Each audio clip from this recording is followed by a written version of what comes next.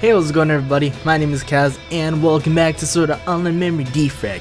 Now, no, the guilds are not out yet. Not sure when that's coming out, but if you updated Sorta Online Memory Defrag game, we have notices now.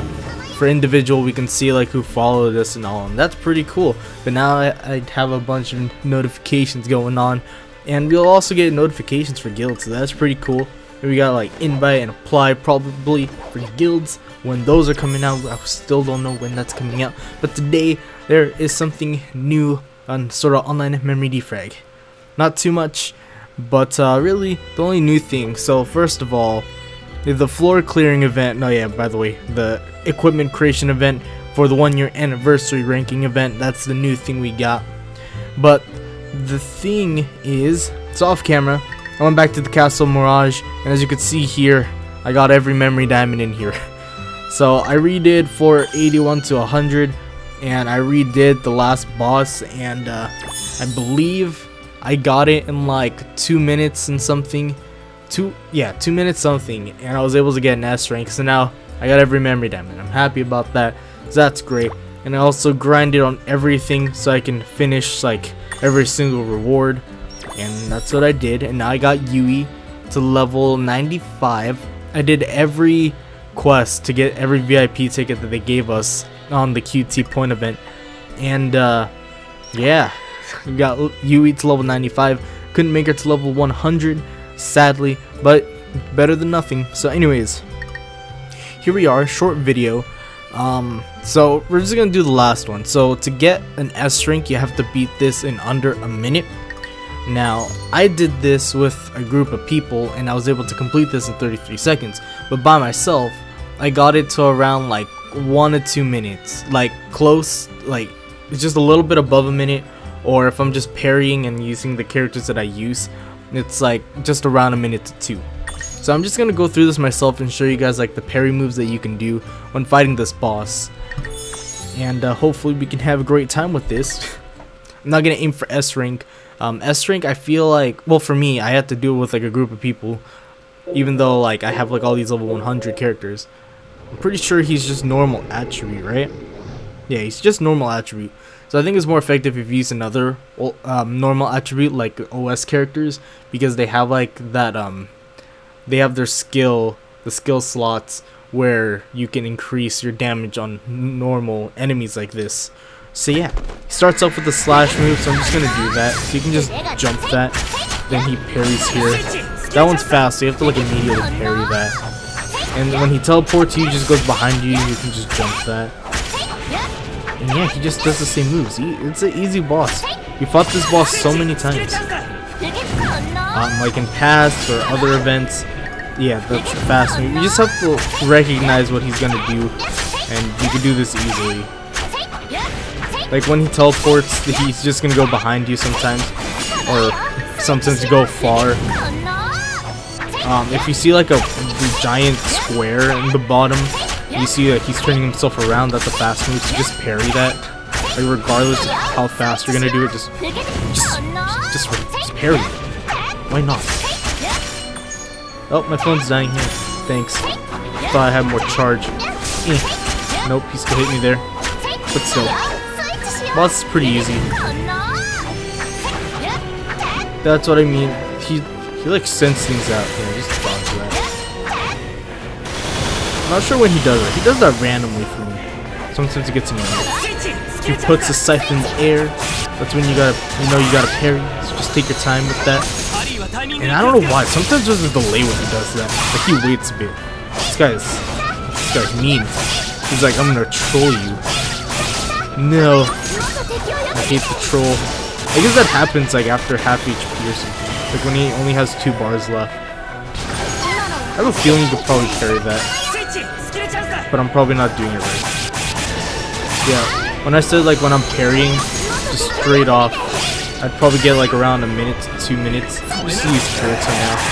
I have confidence that he's gonna do okay, or just kill it. It's between 1 and 2 minutes. But if I just spammed like my Rain and Leafa and just kept hitting regardless of parrying, maybe some parries, I can get it to like just a little bit above a minute.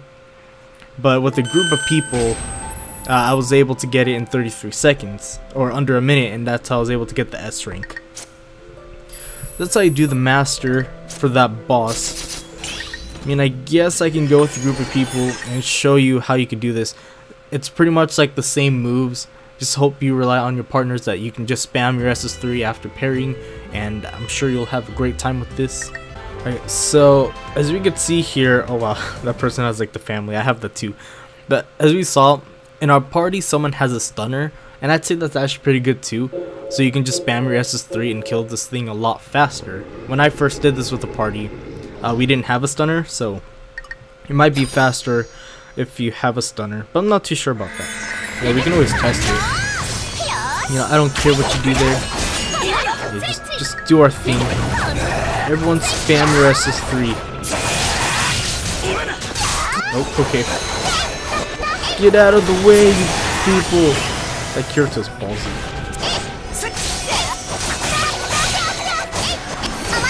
Oh, nice. As you can see, you have so many moments. Oh no. Oh, I'm just SS3 either way. Hey, wow. We did that way faster than I thought. 29 seconds. Okay, well, I guess you don't have to use the stunner to get it lower. Just use the lower. Hey, Kirito Nasuna. Congrats indeed.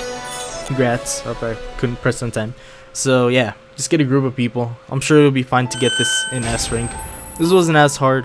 Like, I'm kind of getting used to the ghost characters.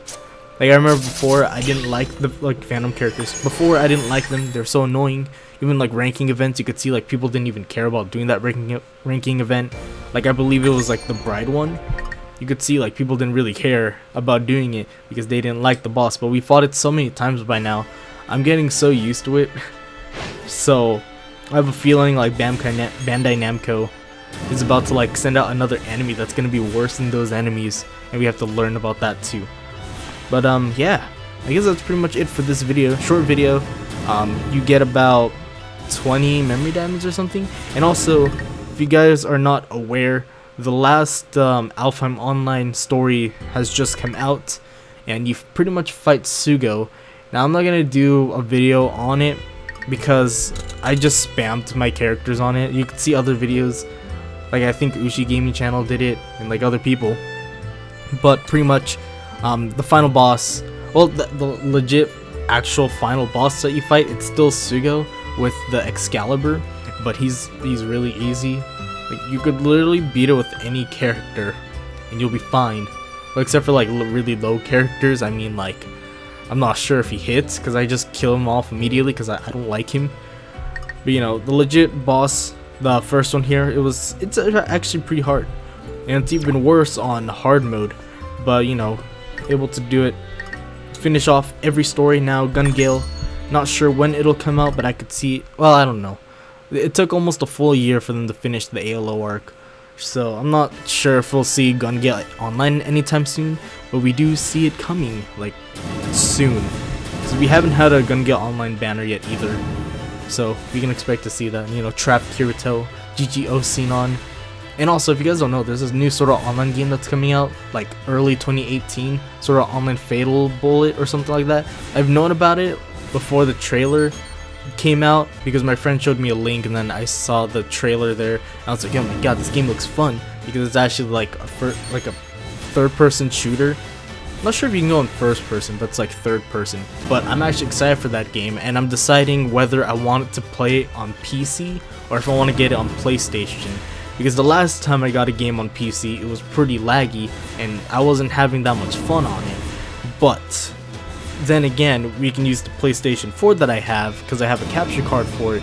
But the thing is, I'm pretty bad at aiming with a controller, but I do well with the PC, like a keyboard and mouse. So I may just get it for that, and hopefully I can run it like okay. And if not, then I can just try to get also the PlayStation 4 version and spend like, what, 120 bucks just for both games. That's terrible. That's bad use of money. But I want to thank you all for watching this video. If you guys did, don't forget to leave a like to let me know you guys enjoyed this video and want to see some more. Make sure to subscribe if you're new to the channel, and turn on notifications, the little bell right after you subscribe. Just turn on notifications so you guys don't miss a video from this channel, and also share around this video with your friends if you know they'll enjoy SEO like you. And once I get 150 memory diamonds, I'm debating if I want to do another weapon scout to try and get Kirito's weapon, the +1 R4 weapon, or if I should just save like to 250 for the next ban. But I want to thank you all for watching. My name is Kaz. I hope you all have a fantastic day, and I'll see you guys all again in the very next video, and goodbye.